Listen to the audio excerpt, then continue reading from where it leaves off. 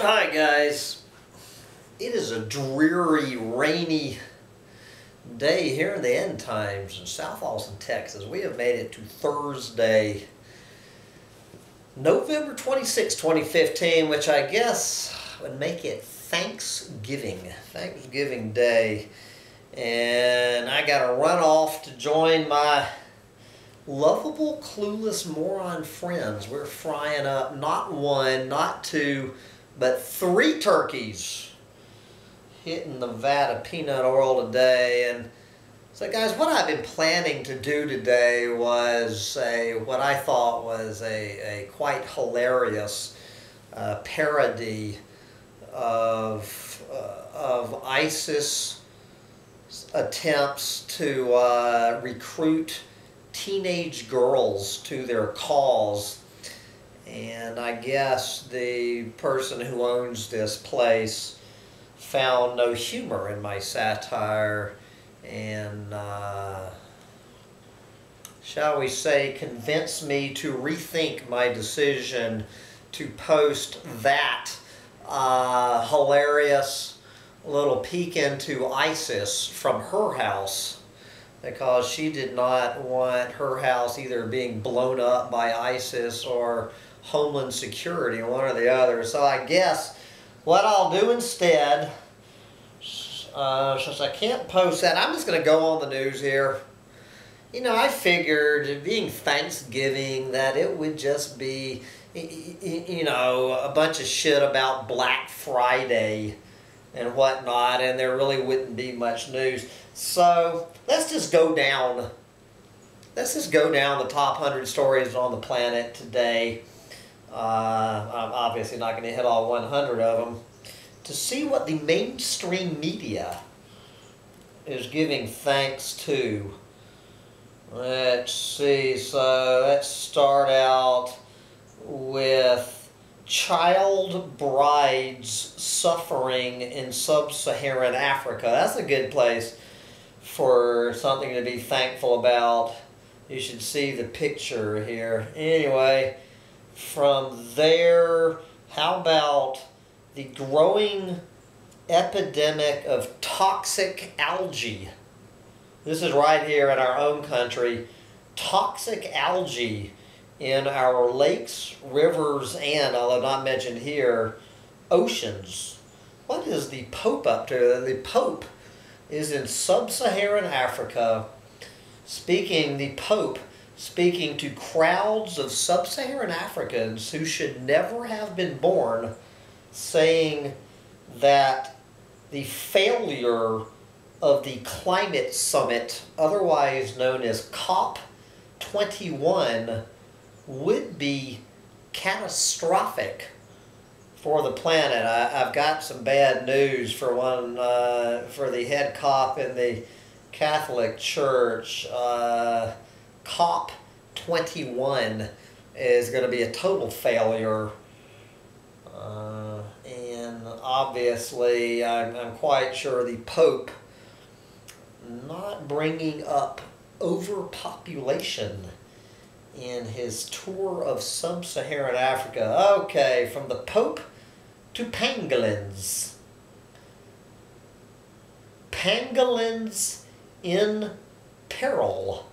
Wildlife traffickers target the world's most profitable prey. If you thought elephants or rhinos were the #1 target of poachers on the planet, how about the pangolin in peril?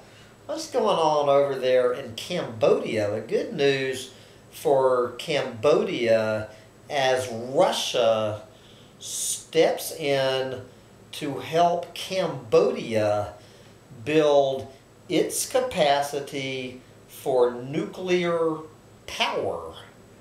There you go, from Cambodia to the Marshall Islands. Tiny Marshall Islands face threats from global warming.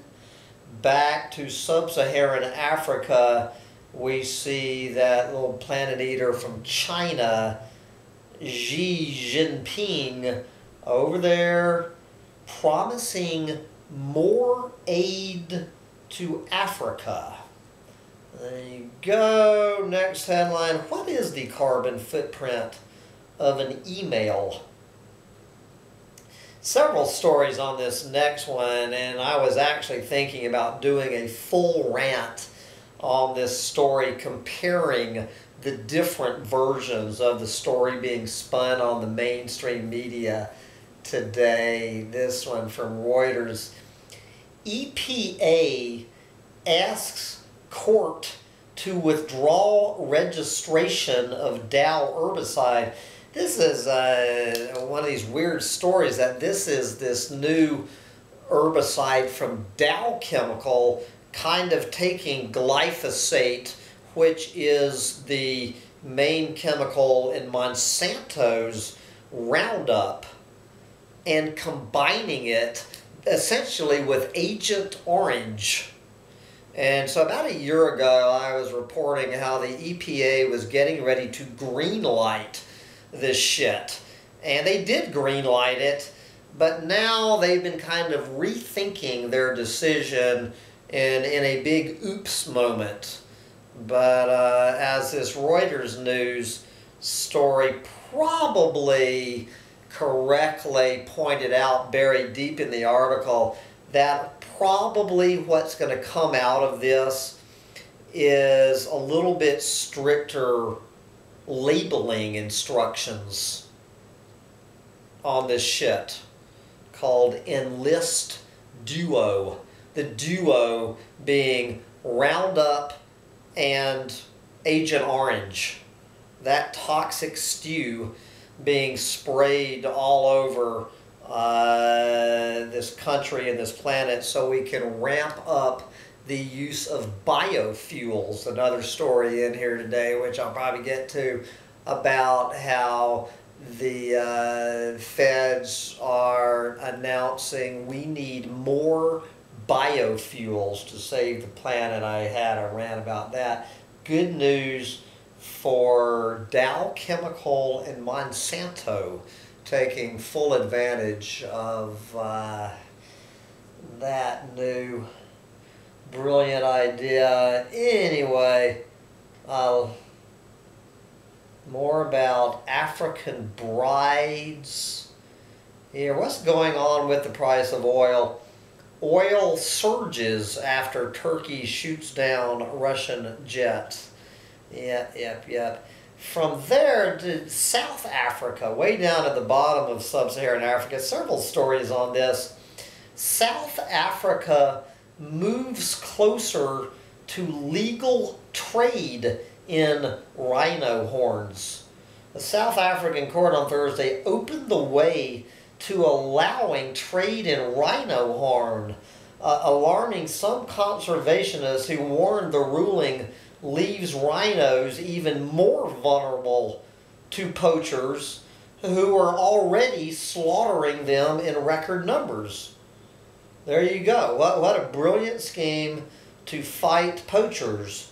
Legalize the trade in rhino horns.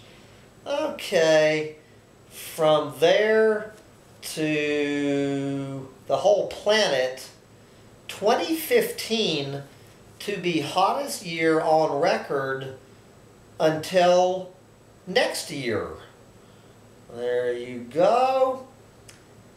Let's see, what's going on down there in Brazil? I'm surprised I haven't done more rants on this. Mud from Brazilian dam burst is toxic. Mud from a dam that burst at an iron ore mine in Brazil earlier this month, killing 12 people and polluting an important river, is toxic. The United Nations said, contradicting claims by the mine operator that this wall of mud is just plain old non-toxic mud, I guess. Let's see. I guess Ukraine and Russia fighting over natural gas. What is going on with COP COP21, those horseshit climate talks. Wow, there, as new report warns of peril. COP21 actually being moved up till Sunday. We're going to start a day earlier. We have one extra day. The COP21, have one extra day to save the planet. Big old earthquakes in Peru. Yep. More about the Pope in Africa. Yeah. More about this rhino horn being legalized in South Africa. More about this jet being shot down in Turkey. Good Lord, just another day on the planet. Here is the mafia is ready to take on ISIS. The feds are glad somebody is out there breaking a few legs.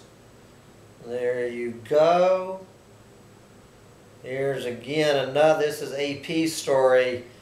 Pope says it will be catastrophic if industrial interests derail climate talks.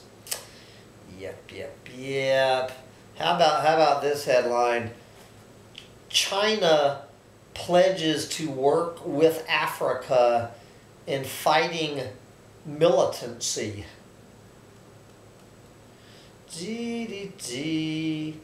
What's going on with all of these starving refugees in Europe? Germany to start deporting asylum seekers. There you go. Here, let's go over to Beijing, China. Beijing's super commutes reflect a city bulging at the seams. Yes, talking about these horrendous traffic jams over there in Beijing. As I reported recently, the Chinese government hoping to have Beijing's population become 130 million. 130 million people over the next 50 years. That ought to really help the traffic jams in Beijing. Yes, how many stories can we have about the Pope in Africa? Here is Miss World Canada denied visa to China. Let's see, so if you're an immigrant in Holland today, you will find Dutch court rules that migrants' right to food and shelter are not unconditional.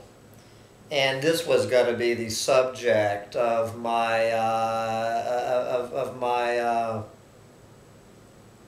satirical rant. Why do Western women join the Islamic State? But I guess I'll have to save that rant till I get to St. Croix in a couple of weeks. From that to what is the deadly kissing bug? Here's what you need to know about triatomine bugs. Jesus.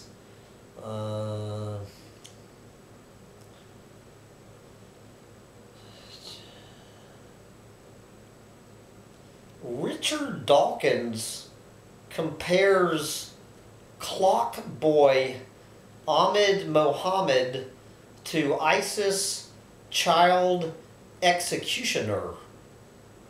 Says the outspoken advocate of rational argument. There you go. Down in Venezuela, wow, what a surprise this story. Venezuelan opposition candidate shot dead at rally. There you go. This from my home state of Georgia. Sheriff's politically incorrect sign turns heads. This local sheriff paid for a sign in front of his office warning, Harris County is politically incorrect. We say Merry Christmas, God bless America, and in God we trust. We salute our troops and our flag. If this offends you, leave. There you go. I love this one. Woman reports dynamite text. Passengers removed from plane. 4 passengers were removed from a Chicago-bound flight at Baltimore's International Airport after a fellow passenger said she saw one of them receive a text with the word dynamite in the text. So I guess this guy sitting on the plane opened up his smartphone and someone had emailed him or text or whatever, and in this private email to this guy on the plane, his friend put the word dynamite in there. So this stranger spying on him over his shoulder reported this to the stewardess, and a total of he and 3 of his buddies escorted off the plane. From the good old state of Texas, Texas toddler dies after siblings put her in oven.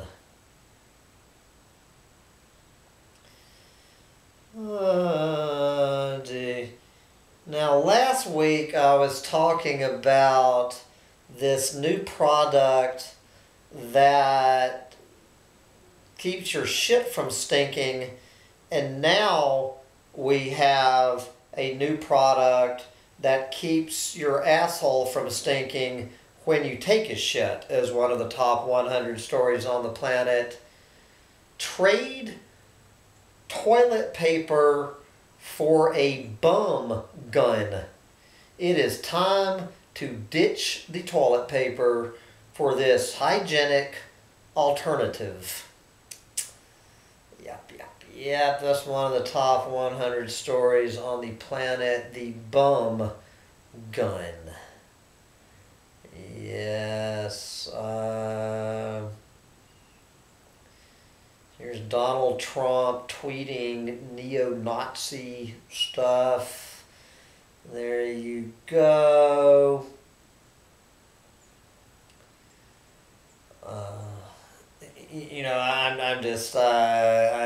I'm just running ahead here, guys.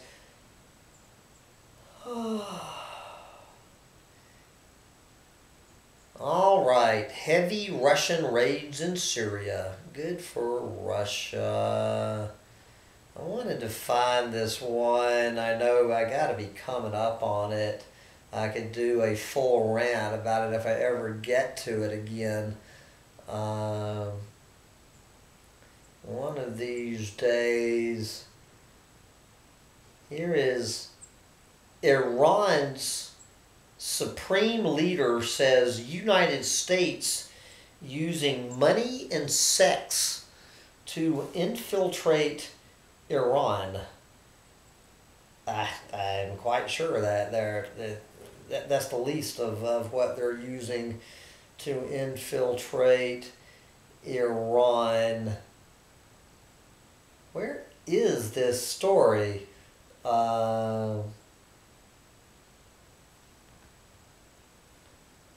Austin, Texas. I was just in this traffic jam around the Texas Longhorn football game. right here, just in that traffic jam, and here it is on the top 100 stories on the planet. A football game in Austin, Texas today. Now, oh yes, my buddy was just mentioning this story to me. After mocking Holocaust, French comedian gets 2 months in Belgian jail. A French comic was sentenced Wednesday to 2 months in prison in Belgium for anti-Semitic comments he made in a comedy routine. So, yeah, make a joke and go to jail, which is, I guess, one of the minor reason why I'm not posting my joke story about ISIS recruiting teenage girls to fight their battles for them. Yep. You know, I thought I had some crazy idea that Japan didn't have an army, but I guess they do, and they're sending troops to these disputed islands in the China Sea. Good God, how many times do I need to say where World War III is going to start? It's not going to be the Middle East, it's going to be in the China Sea. I'm beginning to think that sometimes this happens with the news, because I'm down at the bottom. Anyway, one of the main stories that I wanted to talk about, and it disappeared out of here, was this story, I guess coming out, it was coming out of England, I guess, about this woman talking to the press over there, doing an opinion piece on why she chose not to have children. And she's this 30-year-old woman talking about what she had to go through, this childless 30-year-old woman, what she had to go to in England trying to find a doctor who would sterilize her. This was the same rant I had about getting my vasectomy at age 22. What I had to go through to get sterilized at age 22 before having any kids. Well, this is a 30-year-old woman, the living hell she had to go through to get sterilized, because she had made the decision as a 30-year-old woman that she didn't want to have any of the little brats. And so she puts out this opinion piece, and good God, she actually had violent threats against her. It was talking about some of the comments she received about, about sewing her mouth shut instead of her tubes. Why don't you go in there and rip out her heart while you're in there cutting her fallopian tubes? And just she says she finally had to cancel her Twitter account because of all of these, I mean, just this absolute vitriolic barrage for daring to have a pro-sterilization story, encouraging adult women to get sterilized. There you go. Let's see. So what are the last the last four stories on the mainstream media's top 100 stories on the planet? Number 97, South Korea man gets 12 years for feeding pupil feces. There you go. Number 98, at Trump's presidential rallies a combustible mix of glee and fear.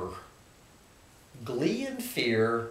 Number 99, watch Syrian rebels blow up a Russian-made helicopter. And number 100, story on the planet, what is our hero John Kerry up to today?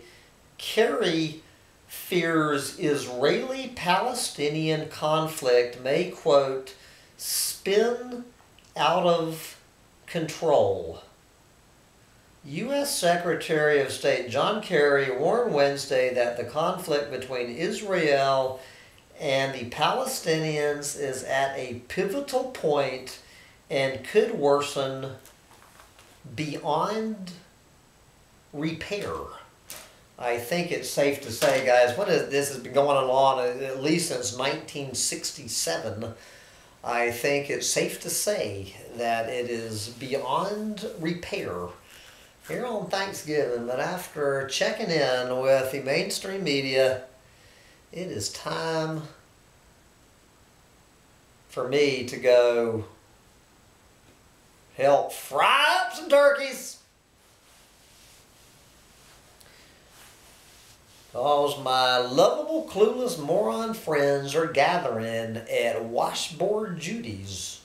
And it is time to stuff our faces and party while the planet burns.